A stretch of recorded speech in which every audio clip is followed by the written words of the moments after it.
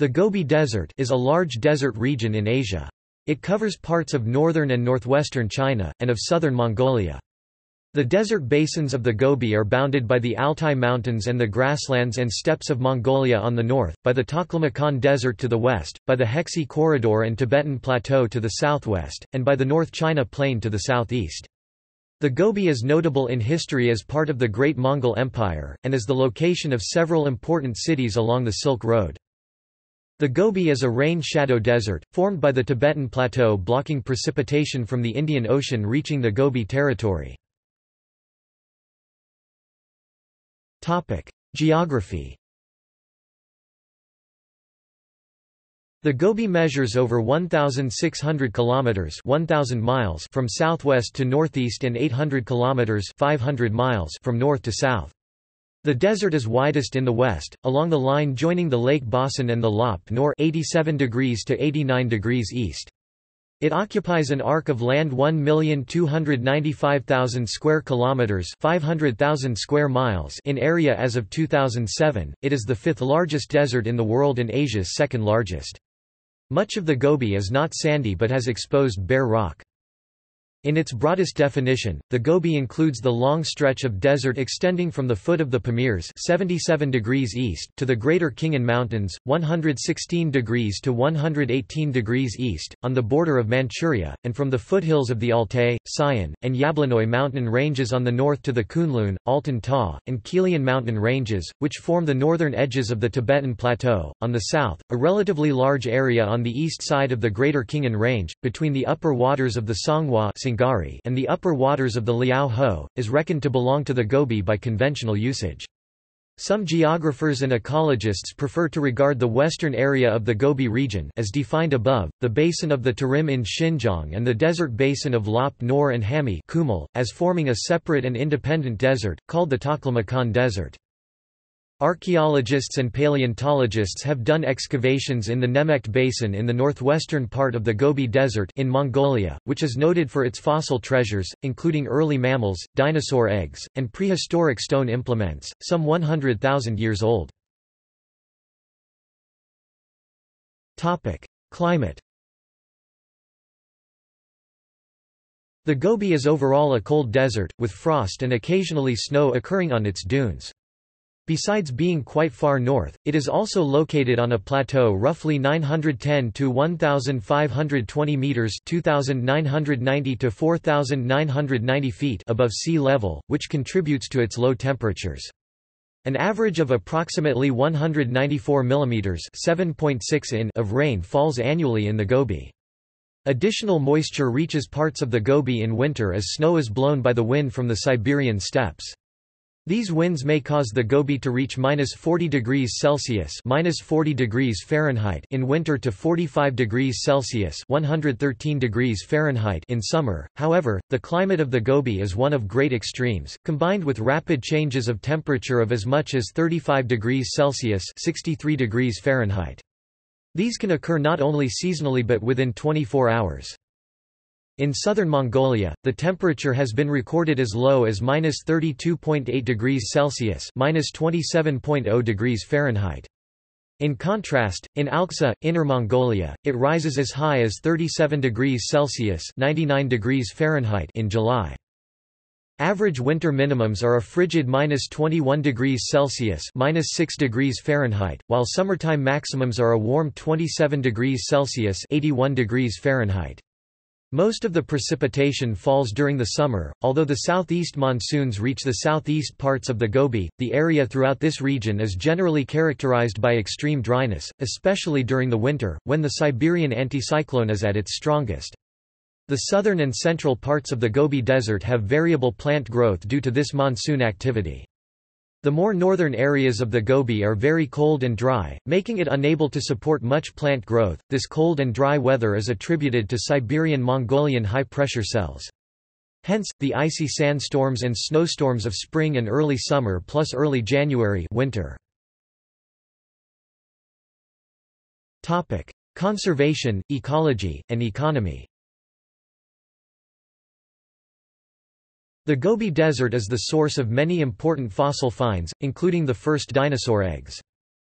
Despite the harsh conditions, these deserts and the surrounding regions sustain many animals, including black-tailed gazelles, marbled polecats, wild Bactrian camels, Mongolian wild ass and sandplovers. They are occasionally visited by snow leopards, brown bears, and wolves. Lizards are especially well adapted to the climate of the Gobi Desert, with approximately 30 species distributed across its southern Mongolian border. The most common vegetation in the Gobi Desert are shrubs adapted to drought. These shrubs included gray sparrow's saltwort Salsola passerina, gray sagebrush, and low grasses such as needle grass and bridlegrass. Due to livestock grazing, the amount of shrubs in the desert has decreased. Several large nature reserves have been established in the Gobi, including Gobi Gurvanzayakan National Park, Great Gobi A and Great Gobi B strictly protected area. The area is vulnerable to trampling by livestock and off-road vehicles. Effects from human intervention are greater in the eastern Gobi Desert, where rainfall is heavier and may sustain livestock. In Mongolia, grasslands have been degraded by goats, which are raised by nomadic herders as source of cashmere wool. Large copper deposits are being mined by Rio Tinto Group. The mine was and remains controversial. There was significant opposition in Mongolia's parliament to the terms under which the mine will proceed, and some are calling for the terms to be renegotiated. Specifically, the contention revolves primarily around the question of whether negotiations were fair. Rio Tinto is far better resourced, and whether Rio Tinto will pay adequate taxes on the revenues it derives from the mine. An agreement was reached whereby the operation will be exempt from windfall tax. Topic: Desertification. The Gobi Desert is expanding at an alarming rate, in a process known as desertification. The expansion is particularly rapid on the southern edge into China, which has seen 3,600 square kilometers (1,390 square miles) of grassland overtaken every year by the Gobi Desert. Dust storms, which used to occur regularly in China, have increased in frequency in the past 20 years, mainly due to desertification. They have caused further damage to China's agriculture economy. The northern and eastern boundaries between desert and grassland are constantly changing. This is mostly due to the climate conditions before the growing season, which influence the rate of evapotranspiration and subsequent plant growth. The expansion of the Gobi is attributed mostly to human activities, notably deforestation, overgrazing, and depletion of water resources. China has tried various plans to slow the expansion of the desert, which have met with some small degree of success, but no major effects. The most recent project is called the 3 North Shelter Forest Program, huge strips of newly planted forests. The government hopes the forests will help stabilize the soil, retain moisture, and act as a buffer against further desertification. Topic: Ecoregions. The Gobi, broadly defined, can be divided into 5 distinct dry ecoregions, based on variations in climate and topography. Eastern Gobi Desert Steppe, the easternmost of the Gobi ecoregions, covering an area of 281,800 square kilometers, 108,804 square miles. It extends from the Inner Mongolian Plateau in China northward into Mongolia. It includes the Yin Mountains and many low-lying areas with salt pans and small ponds. It is bounded by the Mongolian-Manchurian grassland to the north, the Yellow River Plain to the southeast, and the Alishan Plateau semi-desert to the southeast and east. Alishan Plateau semi-desert, lies west and southwest of the eastern Gobi Desert Steppe. It consists of the desert basins and low mountains lying between the Gobi Altai Range on the north, the Helen Mountains to the southeast, and the Kilian Mountains and northeastern portion of the Tibetan Plateau on the southwest. Gobi Lakes Valley Desert Steppe, ecoregion lies north of Alishan Plateau semi-desert, between the Gobi Altai Range to the south and the Kongai Mountains to the north. Dzungarian Basin semi-desert, includes the desert basin lying between the Altai Mountains on the north and the Tian Shan Range on the south. It includes the northern portion of China's Xinjiang province and extends into the southeastern corner of Mongolia. The Alishan Plateau semi-desert lies to the east, and the Emin Valley Steppe to the west, on the China-Kazakhstan border. Tian Shan Range, separates the Dzungarian Basin semi-desert from the Taklamakan Desert, which is a low, sandy desert basin surrounded by the high mountain ranges of the Tibetan Plateau to the south and the Pamirs to the west. The Taklamakan Desert ecoregion includes the desert of Lop. Eastern Gobi Desert steppe. The surface is extremely diversified, although there are no great differences in vertical elevation. Between Ulaanbaatar 48°00 and 107°00 E and the small lake of Iran de Basu Nor 43°45 and 111°50 E, the surface is greatly eroded. Broad flat depressions and basins are separated by groups of flat-topped mountains of relatively low elevation 150 to 180 meters (490 to 590 feet), through which archaic rocks crop out as crags and isolated rugged masses.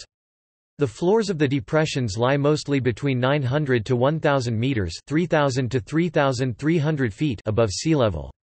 Farther south, between Iran Dutiasu Nor and the Yellow River, comes a region of broad tablelands alternating with flat plains, the latter ranging at altitudes of 1,000 to 1,100 meters and the former at 1,070 to 1,200 meters (3,510 to 3,940 feet). The slopes of the plateaus are more or less steep, and are sometimes penetrated by bays of the lowlands. As the border range of the Hyangan is approached, the country steadily rises up to 1,370 meters (4,490 feet) and then to 1,630 meters (5,350 feet). Here small lakes frequently fill the depressions, though the water in them is generally salt or brackish. Both here and for 320 kilometers (199 miles) south of Ulaanbaatar, streams are frequent and grass grows more or less abundantly. Through all the central parts, until the bordering mountains are reached, trees and shrubs are utterly absent. Clay and sand are the predominant formations, the watercourses, especially in the north, being frequently excavated 2 to 3 meters (6 feet 7 in to 9 feet 10 in) deep. In many places in the flat, dry valleys or depressions farther south, beds of loess, 5 to 6 meters (16 to 20 feet) thick, are exposed. West of the route from Ulaanbaatar to Kalgan, the country presents approximately the same general features, except that the mountains are not so irregularly scattered in groups but have more strongly defined strikes, mostly east to west, west-northwest to east-southeast, and west-southwest to east-northeast. The altitudes are higher, those of the lowlands ranging from 1,000 to 1,700 meters (3,300 to 5,600 feet), and those of the ranges from 200 to 500 meters (660 to 1,640 feet) higher, though in a few cases they reach altitudes of 2,400 meters (7,900 feet). The elevations do not form continuous chains, but make up a congeries of short ridges and groups rising from a common base and intersected by a labyrinth of ravines, gullies, glens and basins. But the tablelands, built up of the horizontal red deposits of the Han Gai Obrachev's Gobi Formation, which are characteristic of the southern parts of eastern Mongolia, are absent here or occur only in one locality, near the Shara-Murin River. They are greatly intersected by gullies or dry watercourses. Water is scarce, with no streams, no lakes, no wells, and precipitation falls seldom. The prevailing winds blow from the west and northwest, and the pall of dust overhangs the country as in the Taklamakan and the desert of Lop. Characteristic of the flora are wild garlic, Callidium grassel, wormwood, saxaul, Nitraria shobiri, caragana, ephedra, saltwort and the grass Laciagrostis splendens. The Tana wild onion Allium polyrhizum is the main browse eaten by many herd animals, and Mongolians claim that this is essential to produce the correct, slightly hazelnut-like flavor of camel arag fermented milk. This great desert country of Gobi is crossed by several trade routes, some of which have been in use for thousands of years. Among the most important are those from Kalgan at the Great Wall to Ulaanbaatar 960 kilometers 597 miles, from Jukhan in Gansu to Hami 670 kilometers 416 miles, from Hami to Beijing 2000 kilometers 1243 miles, from Hohhot to Hami and Barkal, and from Lanzhou in Gansu to Hami. Topic: Alishan Plateau semi-desert. The southwestern portion of the Gobi, known also as the Shi Tao and the Little Gobi, fills the space between the Great North Loop of the Yellow River on the east, the Egean River on the west, and the Kilian Mountains and narrow rocky chain of Longsho, 3,200 to 3,500 meters (10,500 to 11,500 feet) in altitude, on the southwest. The Ordos Desert, which covers the northeastern portion of the Ordos Plateau, in the Great North Loop of the Yellow River, is part of this ecoregion. It belongs to the middle basin of the three Great Depressions into which Patanin divides the Gobi as a whole.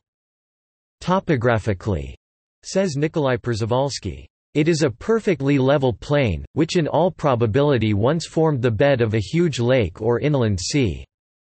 He concludes this based on the level area of the region as a whole, the hard Salgine clay and the sand-strewn surface and, lastly, the salt lakes which occupy its lowest parts.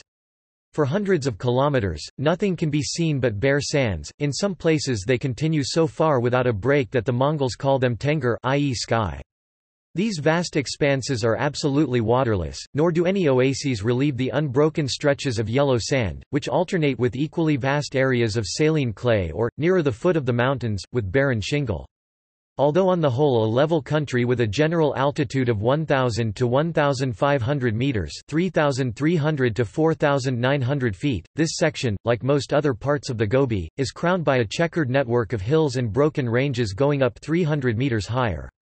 The vegetation is confined to a few varieties of bushes and a dozen kinds of grasses and herbs, the most conspicuous being saxaul Haloxylon amandendron and Agriophyllum gobicum. The others include prickly convolvulus, field wormwood Artemisia campestris, acacia, Inula ammophila, Sephora flavescens, Convolvulus amani, Peganum and astragalus species, but all dwarfed, deformed and starved. The fauna consists of little but antelope, wolf, fox, hare, hedgehog, marten, numerous lizards and a few birds, e.g. the sandgrouse, lark, stonechat, sparrow, crane, Henderson's ground jay Podosas hendersoni, horned lark Eremophila alpestris, and crested lark Galerita cristata. Zungarian Basin semi-desert. The structure here is that of the mighty Tian Shan, or Heavenly Mountains, running from west to east. It divides the northern one-third of Sinkiang from the southern two-thirds.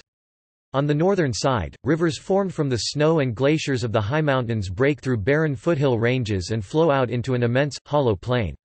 Here the rivers begin to straggle and fan out, and form great marshes with dense reed beds. Westerners call this terrain the Zungarian Desert. The Chinese also call it a desert, but the Mongols call it a Gobi, that is, a land of thin herbage, more suitable for camels than for cows, but capable also, if herds are kept small and moved frequently, of sustaining horses, sheep, and goats. The herbage comprises a high proportion of woody, fragrant plants. Gobi mutton is the most aromatic in the world.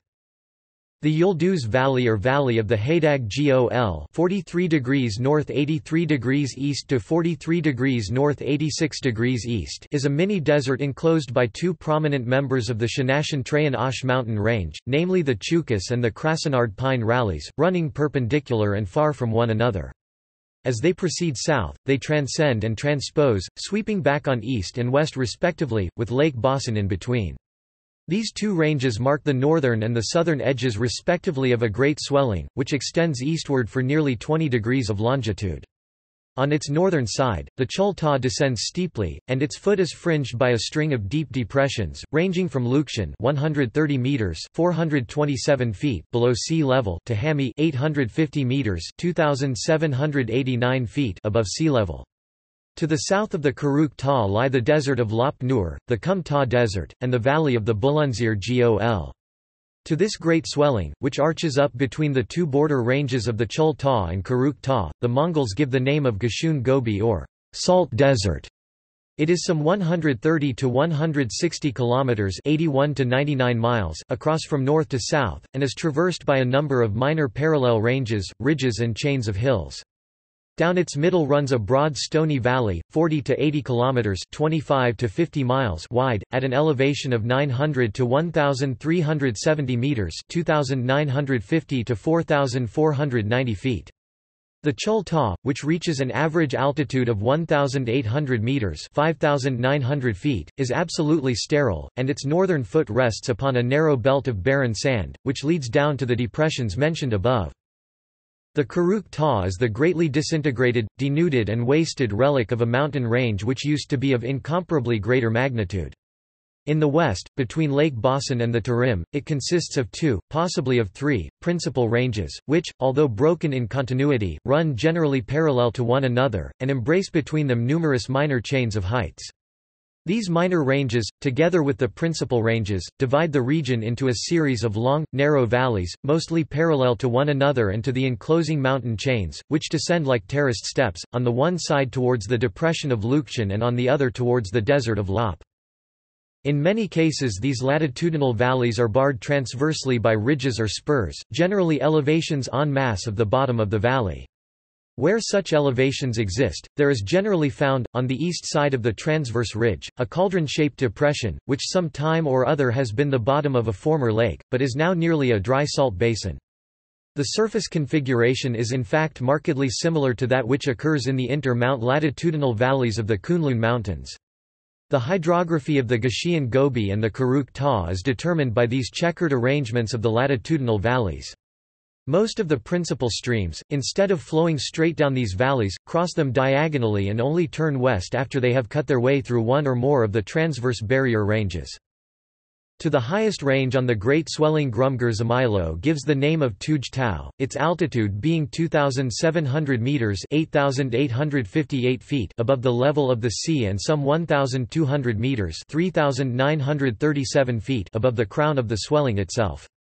This range he considers to belong to the Cholta system, whereas Sven Hedin would assign it to the Karuk Ta. This last, which is pretty certainly identical with the range of Karatikan Ula, also known as the Kizil Sangir, Sanir, and Singer Mountains, that overlooks the southern shore of the Lake Boston, though parted from it by the drift sand desert of Ak Belkum White Pass Sands, has at first a west-northwest to east-southeast strike, but it gradually curves round like a scimitar towards the east-northeast and at the same time gradually decreases in elevation. In 91 degrees east, while the principal range of the Karuk Ta system wheels to the east-northeast, four of its subsidiary ranges terminate, or rather die away somewhat suddenly, on the brink of a long narrow depression in which Sven Hedin sees a northeast bay of the former Great Central Asian Lake of Lop Nor, having over against them the echelon terminals of similar subordinate ranges of the Pei Shan system see below. The Karuk Ta is throughout a relatively low, but almost completely barren range, being entirely destitute of animal life, save for hares, antelopes and wild camels, which frequent its few small, widely scattered oases. The vegetation, which is confined to these same relatively favored spots, is of the scantiest and is mainly confined to bushes of saxaul, haloxylon, anabasis, reeds, kamish, tamarisks, poplars, and ephedra. History. European exploration until 1911. The Gobi had a long history of human habitation, mostly by nomadic peoples. By the early 20th century, the region was under the nominal control of Manchu China, and inhabited mostly by Mongols, Uyghurs, and Kazakhs. The Gobi Desert as a whole was known only very imperfectly to outsiders, and information was confined to observations by individual travelers from their respective itineraries across the desert. Among the European explorers who contributed to early 20th century understanding of the Gobi, the most important were the following: Jean-François Gerbalan (1688–1698), Eberhard Isbrand Eides (1692–1694), Lorenz Lang (1727–1728 and 1736), Fuss and Alexander G. von Bunge (1830–1831), Hermann Fritzsche (1868–1873), Pavlinov and Z.L. Matusovsky (1870), Ney Elias (1872–1873), Nikolai Przewalski (1870–1872 and 1876–1877), Sosnovsky (1875), Mikhail V. Pevsov (1878), Grigory Potanin (1877 and 1884–1886), Count Belashashiny and Lyosh Lochi (1879–1880). The brothers G. E. Grum-Gershamilo (1889–1890) and Grum-Gershamilo. Pyotr Kuzmich Kozlov (1893–1894 and 1899–1900). Vsevolod I Roborovsky (1894), Vladimir Obruchev (1894–1896), Karl Joseph Futterer and Dr. Holderer (1896), Charles Étienne Bonin (1896 and 1899), Sven Hedin (1897 and 1900–1901), K. Bogdanovich (1898), Ladyfin (1899–1900) and Katsnikov (1899–1900). Count Jacques Boulay de Lestagne and Martha Maley, 1902. Topic. See also: Asian dust, Geography of Mongolia, Geography of China, Green Wall of China, legendary Mongolian death worm Olgoi Korkoi, said to inhabit the Gobi in Mongolia. List of deserts by area. Topic. Notes. Topic. References. This article incorporates text from a publication now in the public domain. Chisholm, Hugh, ed. 1911. Gobi. Encyclopædia Britannica. 12 11th ed. Cambridge University Press. p. 165. Owen Lattimore, 1973. Return to China's Northern Frontier. The Geographical Journal, Volume 139, No. 2, June 1973, pp. 233–242. Topic. Further reading. Topic. External links.